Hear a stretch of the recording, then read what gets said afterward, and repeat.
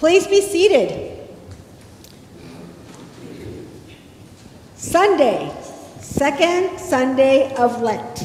So here we are, just starting. But it was kind of an odd way for us to start because on the first Sunday of Lent, we had baptisms and confirmations and receptions and reaffirmations. So it was like all about how fun and bringing people into the community, right? Right around, and as we start off Lent, right? And so we're like, now, like, aren't we supposed to be like, oh, it's me, this is terrible, I'm a terrible person, please, Lord, forgive me, right? But meanwhile, we started off with all these wonderful things around receptions, right? And bringing people into our community. And so I was thinking about the passage for today, particularly in the passage that we read with Mark. I was like, oh, there's an interesting phrase that I had not paid attention as closely in the past. So just to ground us as to where we are in Scripture, we are seated right in between, in the Gospel, not in our Lenten series, not in our liturgical season, but in the Scripture itself. We're seated right in between two bookends. And on one end, which we don't read, is Peter's proclamation that Jesus is the human one, that Jesus is Lord, that Jesus is God incarnate. And after what we read is the Transfiguration. So these are the two bookends for this particular part of Scripture that we read in the Gospel of Mark. And so here, after Peter says, you are the one, you are God incarnate, Jesus begins to teach. And what does he teach? The human one must suffer many things and be rejected by the elders, chief priests, and the legal experts, and be killed. And that's usually kind of where I stop the listening, because I'm like, that's hard enough. I'm like, whoa, that's a lot to take in. But this next phrase is what I want to focus on, because Jesus continues. And then, after 3 days, rise from the dead. And I think that's key for us, because Jesus is teaching the disciples about taking up their cross. Those who lose their lives because of me and because of the good news will save them, right? Here's the thing, is that Jesus is saying this suffering, this cross, is for eternal life. It's for joy. It's for a kind of world and a kind of life that I want for you, that I was willing to die for you so that you wouldn't suffer, right? And so that's, I think, important for us to remember that what kind of suffering is Jesus talking about? What does he mean by suffering? What is he talking about? Because often this phrase has been used to keep people down, particularly people of lower means, people with less power, women, right? Oh, I would hear in my family, maybe you've never heard this, maybe this concept of suffering and the cross has not been used, or you haven't heard it used in very negative ways, but I remember hearing people, my family and my grandmother saying, well, that's just her cross. You know, that's her cross to bear. And usually what her cross to bear was, oh, I'm seeing some nods from the women in a bad marriage, abusive marriage, poverty, bad wages, right? People being exploited. Oh, that's just the cross to bear. But that's not what Jesus is talking about. Jesus is talking about taking up your cross for love. taking up your cross for life-giving things, taking up your cross for things to get better for you and for your community. That's what Jesus is talking about. Because remember, the cross for Jesus turned into resurrection, turned into eternal life, turned into conquering evil, right? That's the cross that Jesus took on. And that's the cross that Jesus is inviting us to take on. How are we to take on that cross for each of us depends on our situation, on our context, on the time in history that we are living, in the times at hand, presently today. That's what we need to discern.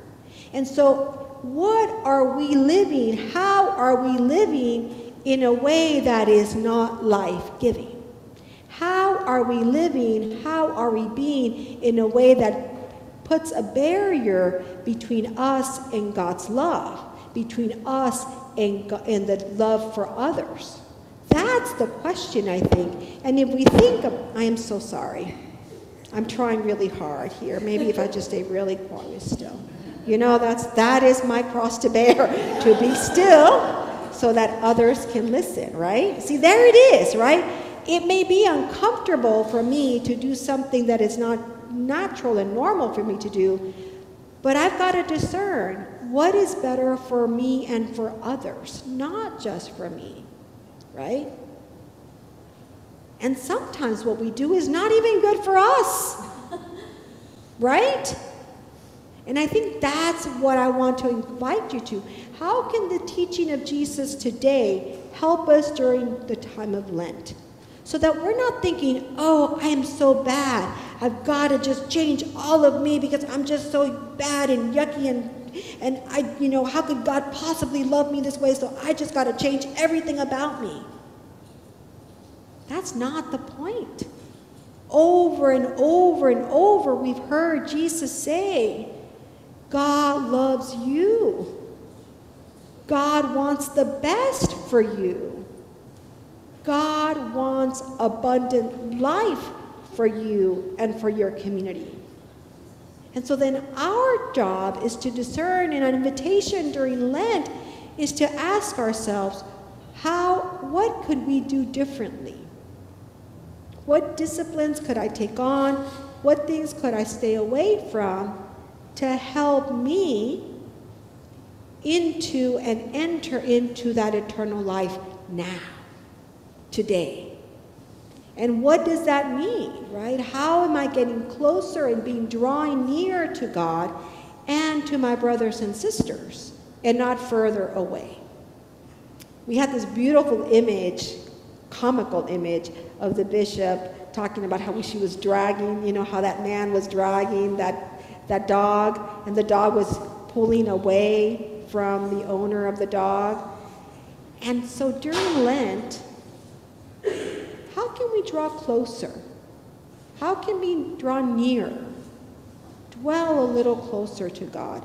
Not because we are bad, but because God wants more and better and bigger for us today. And sometimes that is suffering. Let me tell you, it is suffering for me when I have to say no to delicious carbs, right? It is a hard one for me. Ooh, don't even get me in front of my mother's flour tortillas, because forget it. And I'm about to get to Laredo in a couple of weeks, and so I'm just already thinking about how am I going to do this. Not because the tortillas are bad. They're made with love. And should I shun them? No, I need to eat them. But eat them in a measured way, right? So that they then don't turn to harm, right? Because I want to live a healthy life, right? So that I can continue to enjoy life. And so for some of us, it may mean, you know, I haven't been taking very good care of my body. And so I need to figure out, how do I do that? For some of us, it may mean I may be numbing my body because I don't want to deal with the pain and the grief that I have in my life. And so I numb it through food, through alcohol, through exercise. There's lots of things we can numb our body with, right? Because we're afraid to encounter and to suffer that grief. But then we don't allow that grief to turn into understanding and into that, the tears, the sorrow into dancing, that transformation that can happen by dwelling in that grief and then growing out of that grief into a resurrected life. Maybe I'm just holding on too tight and I have to feel like I've got to do everything, because if I don't do it, it ain't going to get done. And so I don't trust in the Sabbath.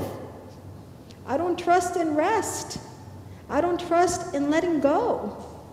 I don't trust in that creator of all. And I don't trust in my neighbors to pick up the slack, because maybe they won't do it just like I want them to. Or maybe they won't do it in the timeline that I think it needs to be done. I mean, as parents, OMG. If we could control how our children lived their lives, everybody would be happier, right? There would be no problems. Oh, but they have a mind of their own. Maybe I could trust a little more in God to help them in their journey as God helped me along in my journey. I offer this to you all to think about how can the teachings of Jesus in this concept of suffering and cross not be a negative, not be a real sense of shadow and darkness, but as a way to say, what are things that I need to change in my life because I want that eternal life now? And what do I gain? What do I gain if I give this up? What do I gain if I start doing this difficult thing? Right? That's Jesus' invitation. And that's what he says to them. And then, after 3 days, rise from the dead. You too are invited for a resurrected life. You too are invited for this life-giving life that Jesus was willing to give up for us. Amen.